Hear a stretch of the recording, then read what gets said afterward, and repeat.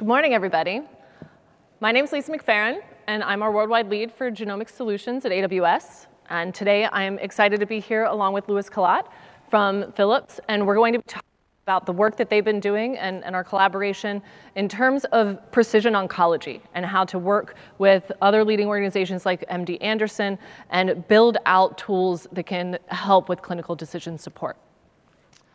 To start, I'm going to kind of give a bit of a general preface of what AWS is doing in the health space and how we organize ourselves, and start with some of the opportunities and challenges around precision oncology. And from there, I'll transition over, and Louis will be speaking mostly about how we can look at being able to leverage that cloud technology and reduce the barriers for the precision care. With this, as I mentioned, the work in collaboration with MD Anderson is a real-world use case. This is out today. This is not in concept. So what is it that we can do and are doing in this and the technical stack and deep dive that makes this possible and available?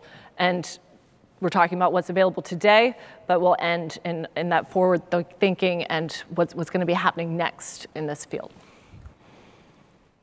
And before I get into the what and the how and the technical stuff here, I wanted to start off with the why. Why are we here? Why do we care? Why are we doing this? And so there's this is my why slide here. Louis will share his as well. But my why of why I care about this space and precision oncology and the tech behind it is to really accelerate that reproducible research and the democratized care. My background is cancer research prior to me joining AWS, and I was just so impassioned by working in the field and working with the best and the brightest and what we can do and the changes we were making and the discoveries that were possible here. But I was also just so frustrated with the state of technology, the time that it took to be able to get to the data, to be able to format the data, to be able to take that algorithm that was amazing, that was just published, and be able to apply it and get the dependencies in place in the compute environment to test it on what I was working on and see if it was relevant. That would, I would hope, take 2 hours. Sometimes it took 2 weeks. And it was infuriating of being able to ask those questions and get to those answers and have that reproducible research of the questions and things that we're really trying to do to change this industry and work with the clinicians to democratize access to that care. And that is what I basically transitioned my career into, is lowering the barriers in data analysis and to facilitate the collaborative and reproducible research, really to accelerate the translation into those clinical outcomes. And in that, that's why I joined AWS. Work at a lab level or an institute level, but an industry level of where we sit at the intersection of technology and healthcare. And that is really where innovation can thrive. Each of these industries in the healthcare sciences space are accelerating rapidly and really pushing the envelope in terms of what is capable today in terms of science. Whether it's advances in machine learning capabilities and quantum computing that allows for better protein folding predictions, HPC environments that allow you to do cryo-EM analysis, and the big data and the scale of that big data to actually implement this in a reproducible and timely manner. It's really where these fields come together, is where we are working with customers, partners, subject matter experts, whoever's out there, to be able to put that cloud technology to work in this industry. And the way that we've organized that within the AWS architecture is this AWS for Health approach. What this is an offering of AWS services, as well as our partner network, to be able to align the purpose-built solutions across 16 areas in healthcare, life sciences, and omics here. We generally talk about genomics or proteomics or transcriptomics, so we've generalized this to omics in that space. So how can we bring these things together and align the solutions to meet these industry needs? There are over 200 AWS services, and those lower foundational building blocks to help you meet that cloud technology. But it takes a lot of work and effort and knowledge of how to choose the right solutions, the right services, and build those architectures. And that's where our goal is to help identify that and create those architectures with our partners and customers to increase the pace of innovation, to unlock the potential of that health data, and to personalize the approaches. And all of this going towards therapeutic development and care.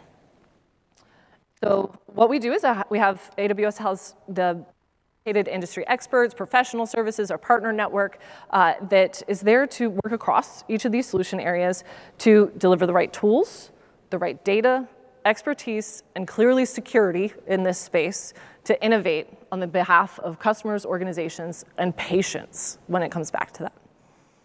So we always start by working backwards from our customers and their needs, and we work with industry experts such as Cerner, Change Healthcare, Deloitte, DNA Nexus, Illumina, and clearly Philips to be able to bring that innovation to life, to bring that to the industry and bring that to the organizations and patients. Now, that's great in each of these solution areas, but it's really important to also recognize that discovery and innovation doesn't happen in silos.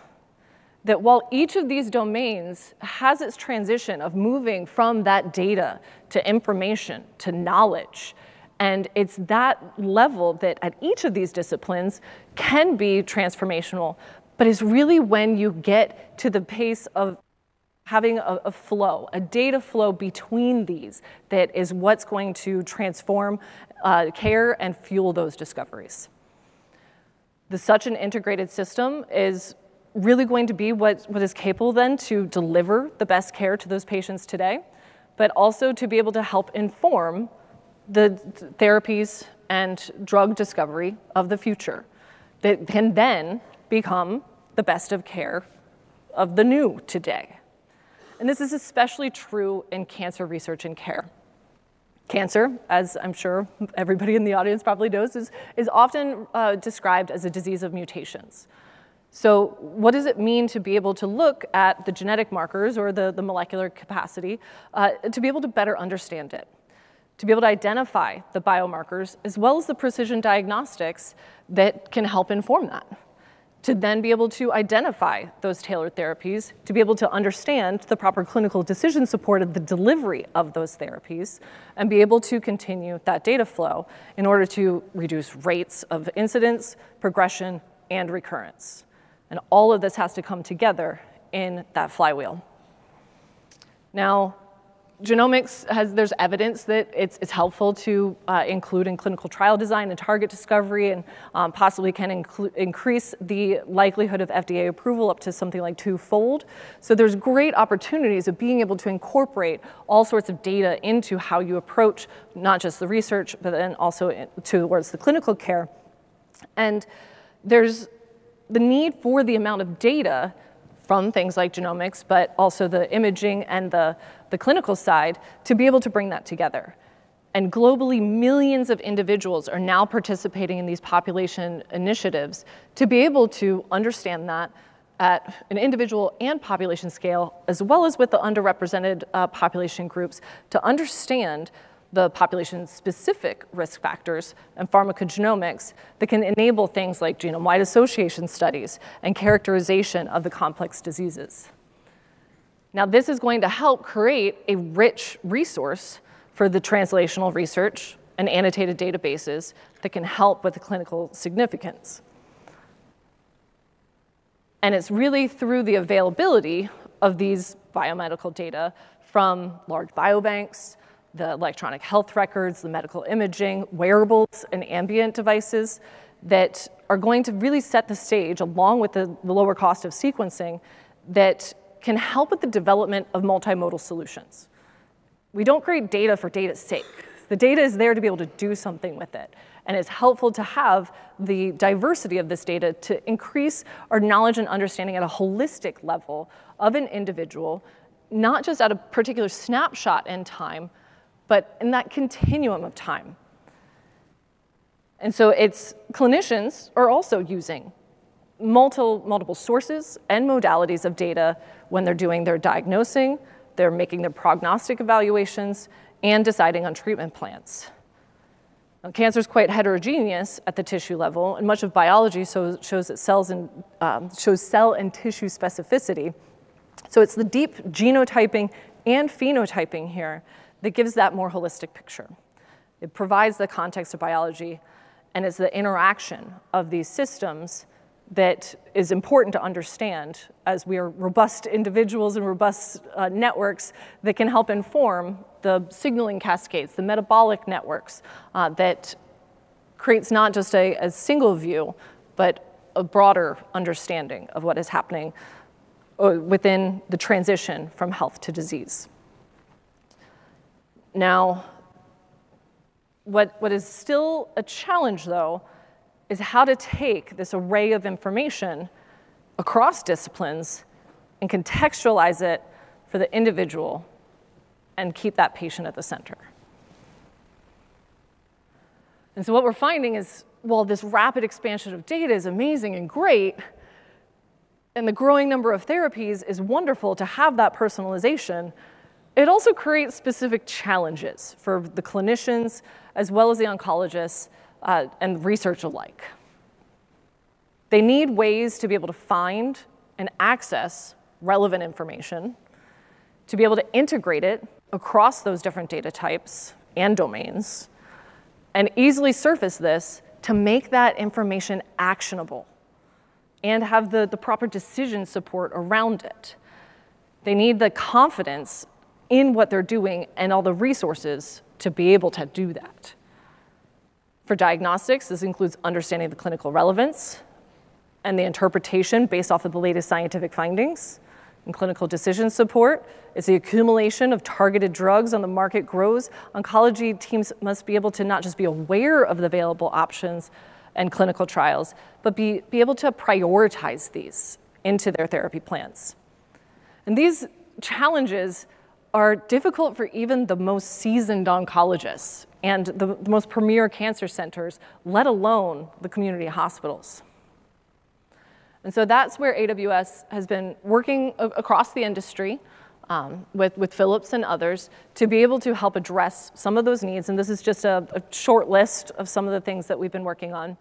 But being able to work on things like mobile platforms and genetic counseling cards, to have patient engagement and education, to have collaboration portals for shared exploratory analysis, better characterize the disease and drug response and patient substratification, manage drug design, cell and gene therapy using structure prediction and biologics, being able to understand how microbiome may influence the adjuvant therapy, being able to understand how environment and drug interactions are going to matter at an individual level. And then use things like machine learning and knowledge graphs for clinical annotation, for immune response, for drug discovery, multiple ways of being able to address the things that are needed in this field, because there's a lot needed in this field to address the needs in precision oncology. And that's why I'm excited to be working with Philips and Lewis on their Precision Oncology Decision Support tool. And so with that, hopefully that was a good primer, and Philip will go into the details of what it is that he's been working on to help meet those needs in this space. Thank you so much for that. Great introduction, and it's really super exciting to see all the work that AWS has been doing in the space to really advance the field. So, my why. Why am I here? Why do I do this? Before we get into the what and the how, fighting cancer with data. Right? My background prior to coming to Philips was in clinical genetics, informatics, and then life science research. Again, thinking about computational methods for helping drug companies find therapies that can treat these diseases. But the word fighting to me implies action. It implies an aggressive action, right? So I don't use it flippantly. And I think that where we are today, there's so much information that we have that's being gathered around patients that we can start to really think about fighting cancer with the data. Today in this country alone, over 5,000 people are going to receive a cancer diagnosis. today. Over 1,500 of them today are going to die of the disease. So the time for action is now. And I think we can actually make steps today. So when we think about the patient being at the center and the care teams that come around, so if you go to your doctor, you see your physician for fewer and fewer minutes these days, at least I find that. And they interact pretty quickly with you. And then if you have something, they'll send you to a specialist, and the specialty will take care of it. Like dermatologists will scrape something off and they send it to pathology. Okay, it's fine, you go home. You see 2 people, it's pretty quick. If you're one of those more than 5,000 people that receives a cancer diagnosis, your world and your experience in healthcare changes immediately. And it's incredibly complex. I think a lot of groups have had their fingers burned. If you don't honor that complexity, it's hard to make a difference. And what do I mean by that? So if you take like a lung cancer patient, for example. So in addition to their primary care physician, they'll have seen a radiologist. That's often how lung cancer is first detected. A pathologist will look at their biopsy result if they're a patient that should be biopsied. A molecular pathologist will do a genomic analysis. A pulmonologist will assess their function and potentially also could be involved in a biopsy procedure. Sometimes they'll see another kind of radiologist called an interventional radiologist, a surgeon, an oncologist. So you have 9 different specialties coming around this patient. And we're not even talking about the allied health professionals that come in to care for this patient and shepherd them through this journey. It's incredibly complex. And so usually when we talk about this, and I talk to Philips customers who are healthcare systems, we really focus on that and how do we improve collaboration around this incredibly interdisciplinary team to make care more effective. What we're going to talk about here, though, is the data that comes out of all of this. Because each of these specialties is acquiring information around the patient. So in addition to them needing to come together and share this information and talk to each other, I'm going to add another specialty in a second. They're acquiring this information. So early detection, you'll use lung cancer as an example because you can use a bunch of different cancer types, but we'll start with that. There are increasingly, thankfully, more and more patients enrolling in lung cancer screening programs, but it's still the minority of patients who get detected with lung cancer. So often early detection relies on an incidental finding. Lung cancer patients tend to present very late. If you just wait for symptoms to develop, they often present with very late disease and the outcomes are really dismal. If you get it early, and you can treat it early, and this is true across all cancer types, the outcomes are just much, much better for patients. So it'll still be an image, but sometimes it'll be an image found because the person fell down and broke a rib and had a chest x-ray, and they find a suspicious nodule. Or they were in a car accident, and they have a chest x-ray, and they find a suspicious nodule. So that's one aspect of early detection of disease. Another aspect, of course, is screening programs, and then there's some interest now also in looking at liquid biopsy, or biomarkers that are shed from those growing cancer cells inside the body that shed off into the bloodstream. So that's going to be a little piece of information. As they get imaged, which will happen, whether they're going to be treated surgically or otherwise, there's going to be an imaging follow-up to find out where the cancer is, how much is it spread, is there lymph node involvement? And again, you have different modalities here. So commonly, CT image, which is that big giant spinning X-ray that people will undergo, gets reconstructed to find lung nodules. So cancer cells, when they grow, they consume a lot of sugar, right? So you can tag something called FDG. It's a glucose tag that will then light up on the CT in a technique called PET. But also in MRI, if you've had an MRI exam, something called diffusion-weighted MRI, which measures water flow, cancer cells will have different kinds of water movement around them, and you could also see it there. So you're getting like a slightly different picture of maybe the same event, and you have to put these things together. If the patient is then decided to biopsy, so we have a little bit of data, right? We have the screening data, maybe some circulating markers, some lab values. We now have some imaging data, very little imaging data at this point. But let's say there's a biopsy that's done. So traditionally, that biopsy slice is put under a microscope. A pathologist looks at it.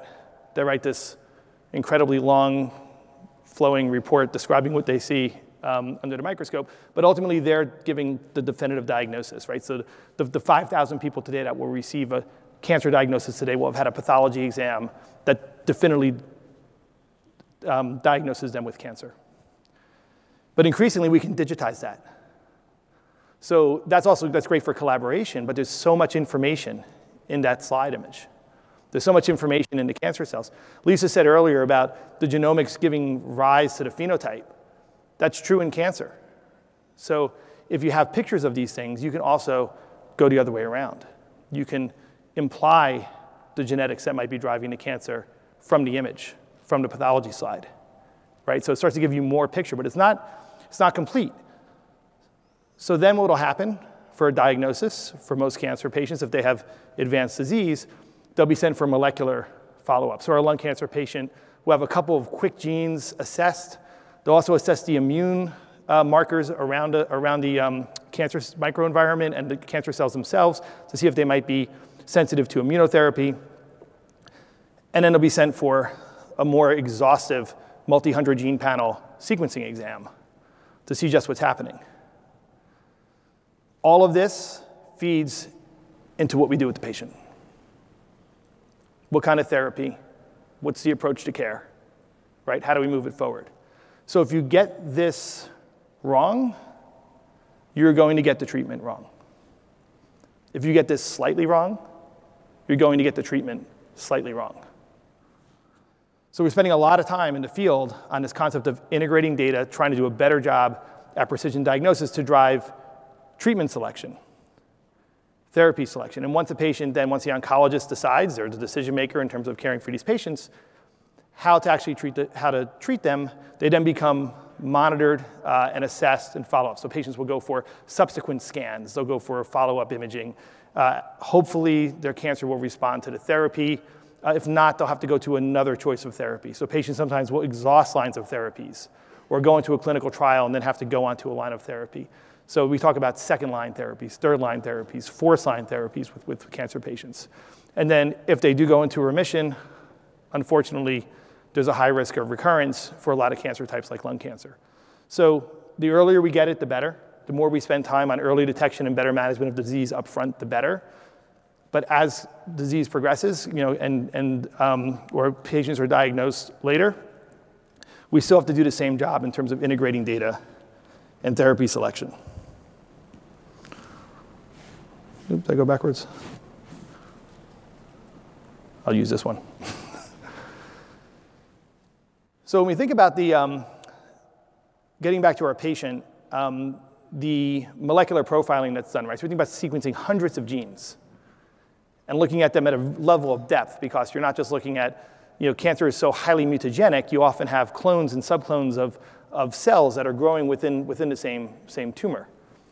So they sequence them at a level of depth that lets you get some idea of what's happening with the primary tumor and what maybe is happening with some subclonal events. And then this leads to some prognostic markers. So is the patient going to respond to a therapy or not? So there's a well-known one in lung cancer, an EGFR marker that will actually predict resistance to certain EGFR inhibitor therapies, right? Which may imply use another one, right? But also imply drug sensitivity. And this leads to the last piece, which is, okay, now I've got a good idea what's happening biologically. I have a good idea what's happening clinically with my patient. Now, how do I think about the therapy side? And this is like the other side of the problem. So if you think about all the data that's surrounding the patient and how difficult that is to put into play, our friends in life sciences have done such a remarkable job that there's another problem. This is the number of cancer therapies and new therapy indications that have been approved each year going back to 2000. If you go to 2009, there were 8 new drugs and indications approved. I can keep track of that. I can remember 8. But remember, these are cumulative. In 2020, there were 57 new drugs and indications approved in cancer. And these are used in combination. So bad enough, there's hundreds of possible drugs out there. There's hundreds of possible combinations of therapies. Some of these are existing drugs used in new indications. Sometimes they attack new mechanisms. Sometimes they're new cancer subtypes. But there are really hundreds of these that now are used to treat cancer. In addition to this, and Lisa mentioned earlier, clinical trials. Clinical trials are a great way to treat cancer patients if they're eligible. If they're otherwise fit for a trial and they're able to get access to a trial, it's a really, considered by ASCO and others, a really preferred method of care for a lot of patients. There are over 1,500 active clinical trials currently in cancer. And these are enrolling patients, opening and closing on a weekly basis. And again, because the drug pipeline for this is so active. And so again, that's also quadrupled in the last 20 years. So now we have this like double challenge, right? How do we pull all this data together to get a better picture of our patient? And then with that view, what does that mean in terms of the best course of treatment and care options? There's one other thing I wanted to mention, which is the famous cancer centers, the ones we've heard of, MD Anderson, Dana-Farber, Memorial Sloan Kettering, places like that. Cancer patients actually do better when they're treated at those tertiary care facilities. There was a study by Dr. Baffa at Yale with colleagues and confirmed a point. They really didn't get into the root cause, but while patients do better at academic centers, that's limited. You can't scale those to reach patients. As much as these great centers are opening clinics and they're really trying to reach their care outside of their walls, there's a limit to how far that can go. 85% of cancer patients are treated in their community. So getting back to our 5,000 number, more than 4,000 are not going to be treated at a major academic center, right? Why not? They're hard to get to. They're in sort of centralized cities. They're limited by their physical infrastructure. So this again is where led us at Philips into a partnership with MD Anderson. So this is another study, which I really like, and it kind of explains it, right? So why aren't oncologists, using next-generation sequencing results in their actual care? And there was a survey done. This is another thing published by ASCO. ASCO is the American Society for Clinical Oncology, in case folks are wondering. There's a link to it.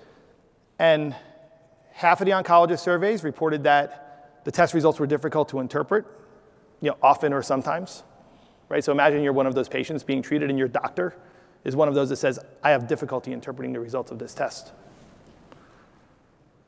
A quarter of them referred patients to other providers for NGS testing. Now again, the survey didn't get into why, but there was a suggestion by the authors that this could possibly be due to discomfort with interpreting those results. So again, we've got a great amount of data. The doctors themselves are telling us it's hard to cope with it. So this led us at Philips into a partnership with MD Anderson to understand how they tackle this within their own walls. And this is led by Dr. Kenneth Shaw. And they developed an in-house system for their own oncologists expressly for this purpose.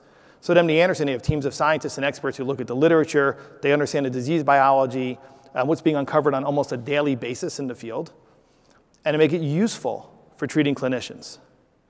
So there's a few aspects, but in addition to be able to store and process the genomic results, they really make sure they're interpreted and matched to relevant literature, and this then becomes the evidence when we talk about evidence-based medicine.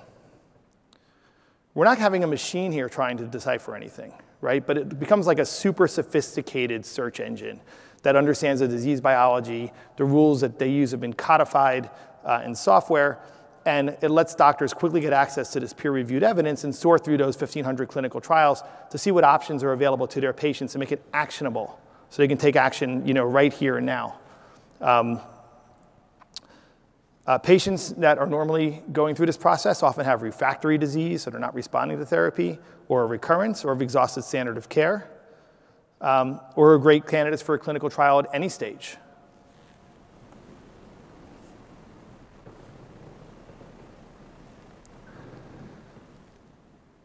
So we move from the patient to the healthcare technology to the data, and now we're going to talk about how we build it and what it looks like a little bit. So what we really find is that we need tools to keep up with the sheer volume of findings, the therapies, and how to implement this. So we take advantage of a few things, and I'll get more back into how we leverage the AWS infrastructure in a few minutes.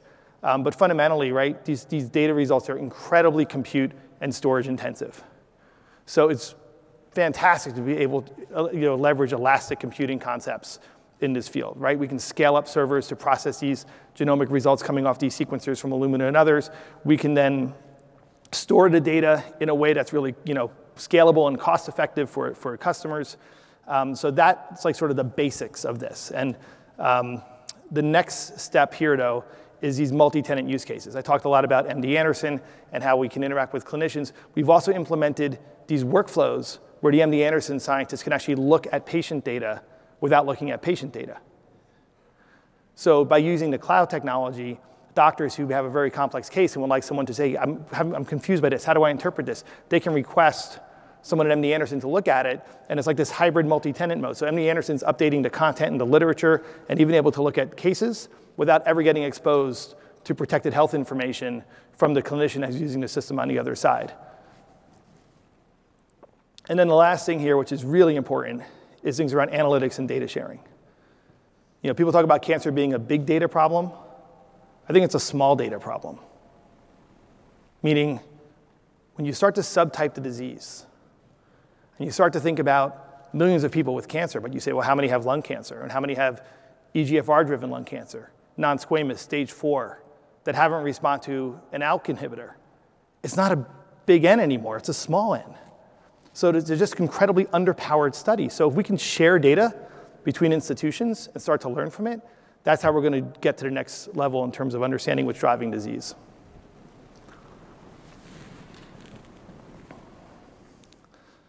What it looks like in practice, because we're at a conference, you have to have a screenshot of something. So this is what the software applications look like.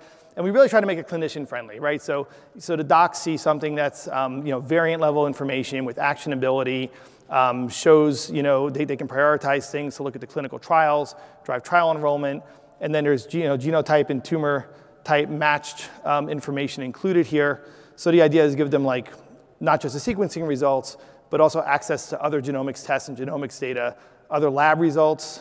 Another interesting thing, cancer is constantly changing. That's why patients will respond to therapy and then stop responding. In breast cancer, there are hormone-driven breast cancers, hormone receptor-driven ones, where patients will respond for a while and then stop. And if you actually look at their cells, they've lost the estrogen receptor. It goes away. So the docs take them off therapy, treat them with something else for a while, and guess what happens? The estrogen receptor comes back and they respond again. So there's like a time series to this that's incredibly hard to unpack. So again, I think we're just at the beginning of these things. So the other thing which I'll just sort of mention is that just very briefly, so in addition to the classical gene mutations, it's important to include, and we'll talk about some of the newer biological events that are being uncovered, and we need to include these things like June fusions. So June fusions, in fact, this goes back a while with imatinib, but basically the leukemia-driven BCR-ABL gene complex, which are basically two genes that come together, fuse, move to another chromosome, drive a cancer. This happens. It's another thing that happens in cancer that may not show up as a standard mutation, but really important. Structural variants. So genes that may have copies of themselves that drive a cancer. It's curious. HER2-driven breast cancer is driven by overexpression of the HER2 gene, which you might see in a copy number change. So exact same gene, just lots of copies of it, leads to overexpression, they can get treated. In lung cancer, HER2 overexpression driven by mutation is what's interesting for treating that disease. So the more we learn, the more complex I think we're sort of uncovering. But again, getting back to that life sciences slide, the drug pipeline, fortunately, is really growing, and we're just trying to do what we can to really keep up with it and make it understandable. So just in terms of impact, these are two papers. They've published it. This is MD Anderson's work. They've published on this, and really showing how that these kinds of models are used by oncologists in clinical practice. And that to me is the most important thing. Like, can docs really access the stuff, and can they really use it?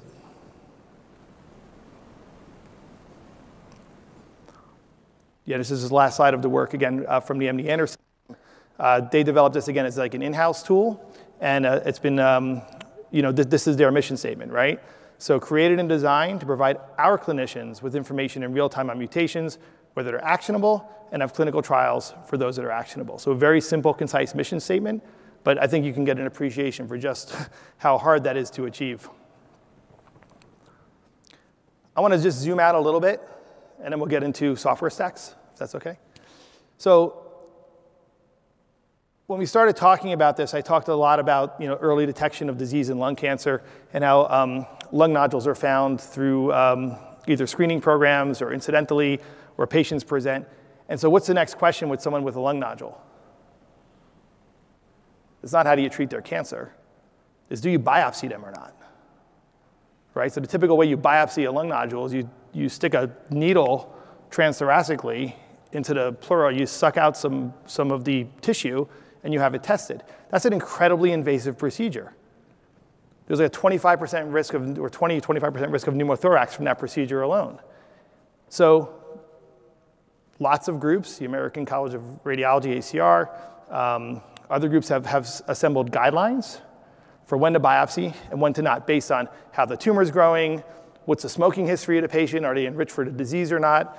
But even with all that guidance, about half of the patients are in this gap where they're indeterminate.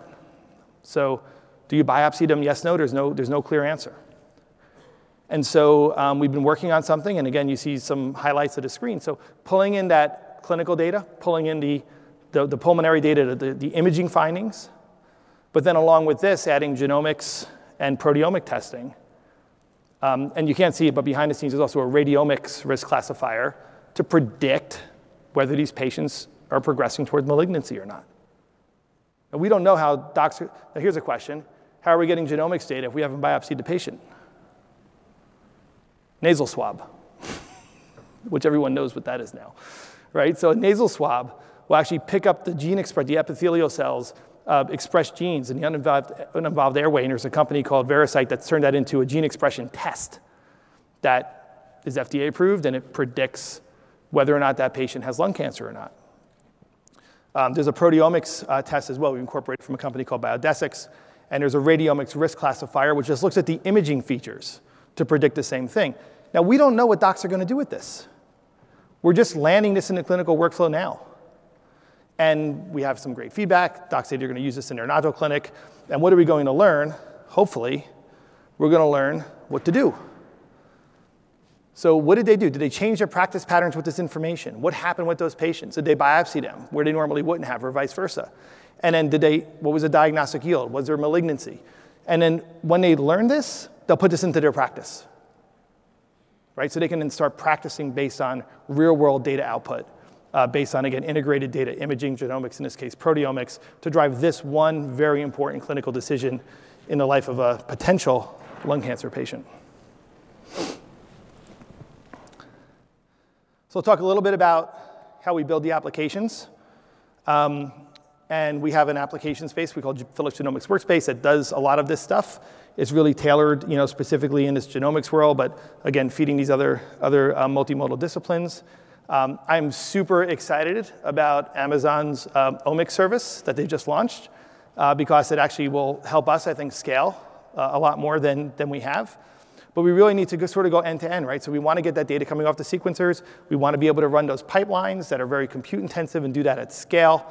We would then have to call the variants, so where the mutation's actually happening, what's happening in the DNA or the RNA of the patient. And then we move into this tertiary analysis, this integrated analysis that we've done, again, in partnership with, in our case, with MD Anderson, making it actionable for the oncologists, support clinical and research applications, and then we also have some customers who use this in their molecular tumor board space. So this is built on Philips' Health Suite reference architecture, which itself incorporates all the AWS services, or all the AWS services that we use, really providing kind of a layer for our application developers and engineers to build these things out and scale them to our user community.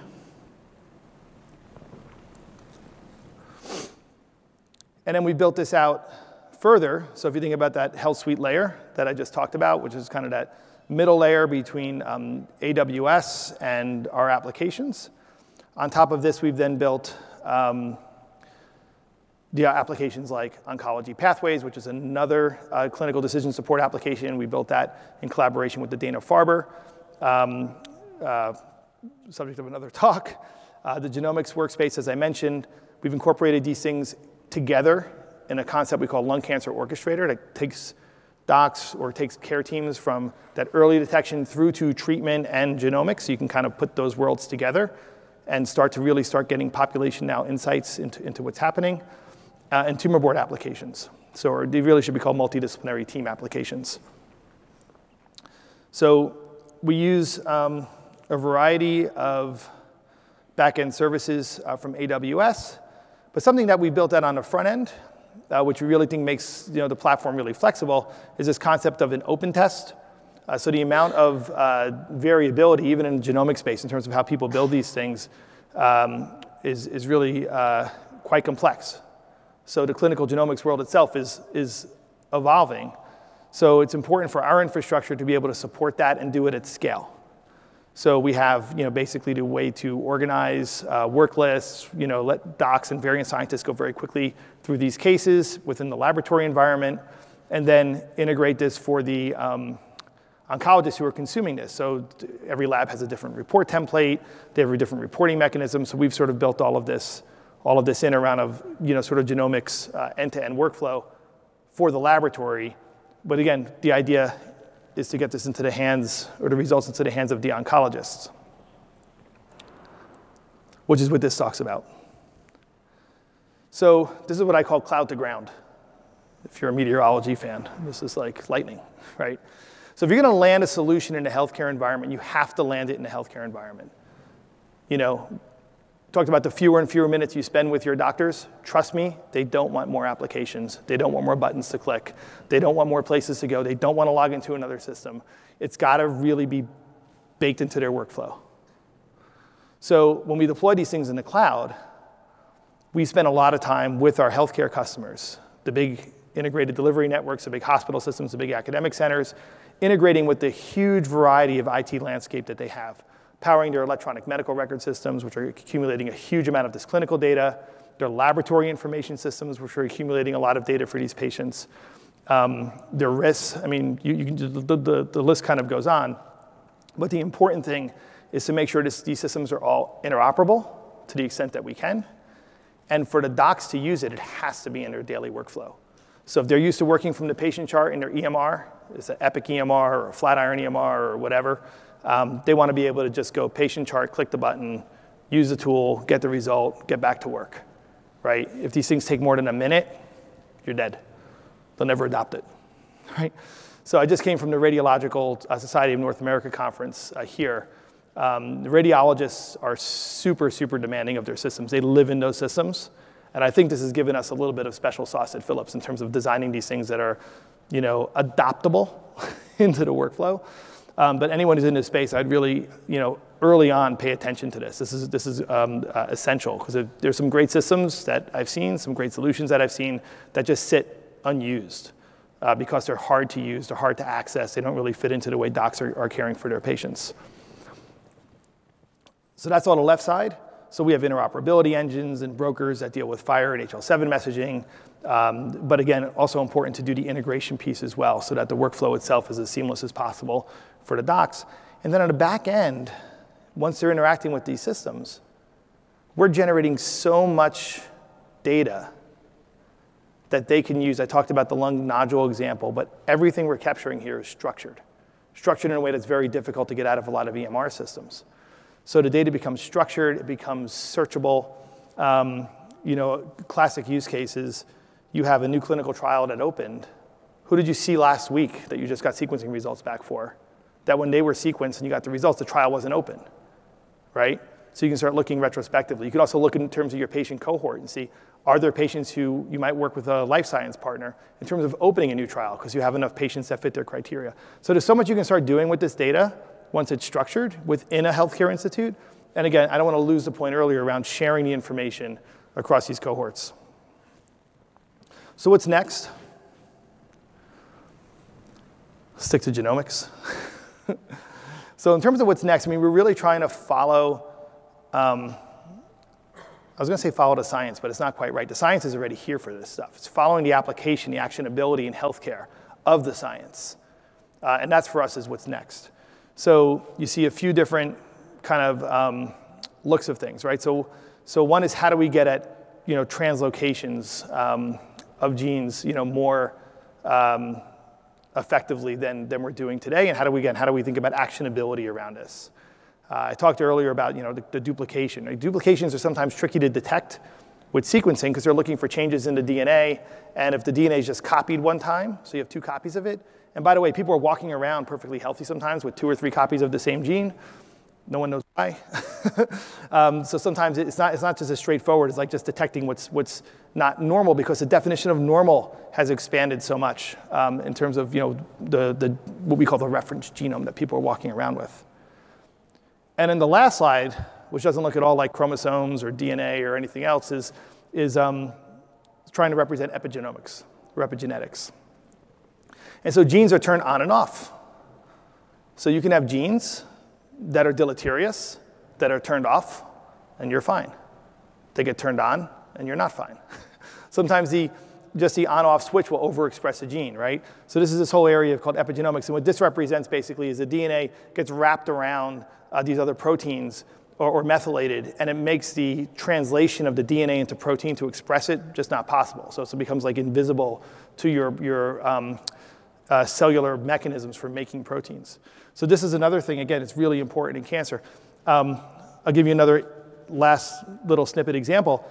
Liver cancer, right? So liver cancer is, again, fairly aggressive.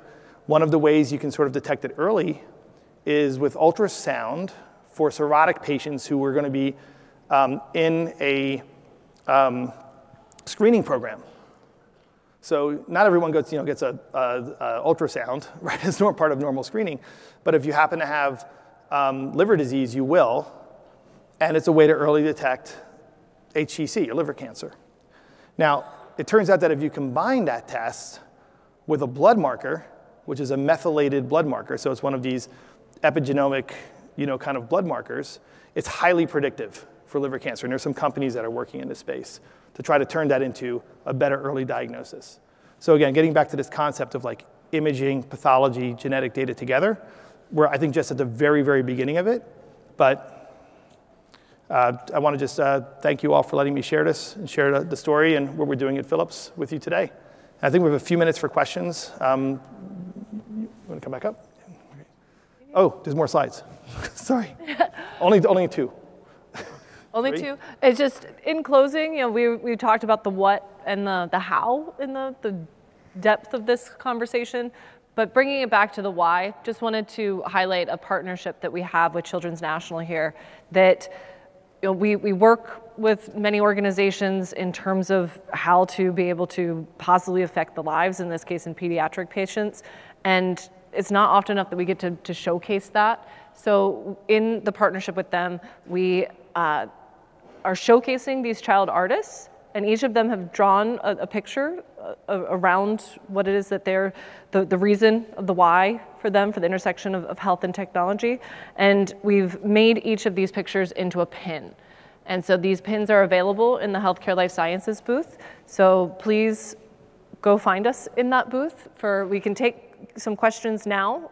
There's a microphone off to the side, but if you want to talk with some of our other subject matter experts, see any of our demos, the Amazon Omics solution, there's things going on within the booth just right around the corner here in Caesars Forum. So with that, open it up for any questions with the time remaining, and thank you all for coming.